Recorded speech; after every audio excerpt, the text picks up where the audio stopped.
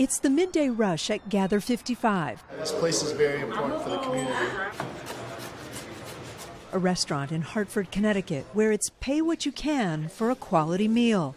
Those who can't are never turned away. Instead, they can opt to volunteer their time. It's run by Hands on Hartford, a nonprofit that focuses on housing, health, and food insecurity. State Representative Jeff Luxembourg is also the community engagement manager here. So when we can bring people together, we're really solving a larger problem. Good morning.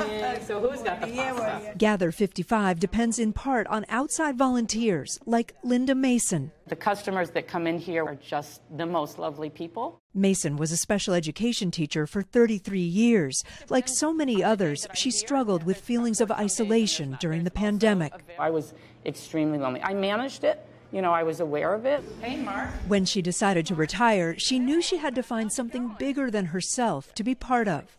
What is the emotion that you feel coming here? When I come here, I feel purpose. When I leave here, I feel happiness. I'm walking lighter when I walk out of here, and my problems seem smaller. I've helped. I've helped in a small way, and that's a really important human thing for all of us to be trying. The loss of human connection due to the pandemic has been felt far and wide. One survey found 36% of all Americans frequently felt lonely. For young people, 61% expressed those feelings. Good morning. And the cure could be as simple as helping others. Research shows volunteering can not only ease feelings of loneliness, but has a positive impact on mental health and physical health, reducing the risk of mortality and lowering feelings of depression. What do you think is the reason why volunteering can actually make you feel better? Volunteering is all about the connection with people and leaving the volunteer shift knowing that you made a difference. That's what's so incredible about it. One study found more than half of respondents were more likely to volunteer because of health benefits. In Springfield, Massachusetts, 41-year-old Atia Wilkins volunteers with AmeriCorps, mentoring kids in high school. When the pandemic hit, I was really isolated, shut off. She was a certified nursing assistant, but when her license expired during the pandemic, she became a stay-at-home mom and fell into what she calls a sunken place. She says going out to help others saved her. I'm getting up, doing my part. I feel like I'm giving back something when I felt like I couldn't give anything. Experts say if you're looking to start, search for opportunities that have meaning to you, including in your own community.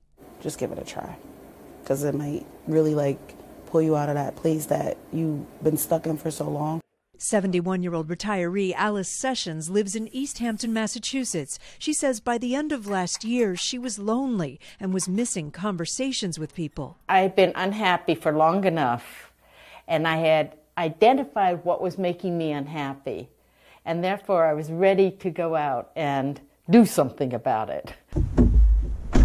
Through the city's Council on Aging and Enrichment, Alice became a companion driver, taking people who couldn't take themselves to things like doctor's appointments. COVID did some serious damage that way by limiting and increasing the isolation of people. I do think that by finding something with meaning for yourself, by giving and being willing to accept the gifts that others are giving to you is what makes this, and the volunteering is merely the mechanism by which we can do that for each other.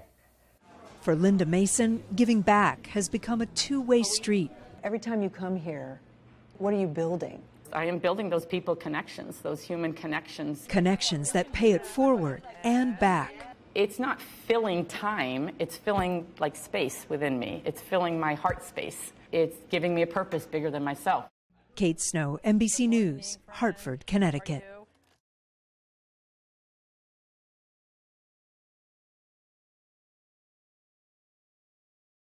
Thanks for watching our YouTube channel. Follow today's top stories and breaking news by downloading the NBC News app.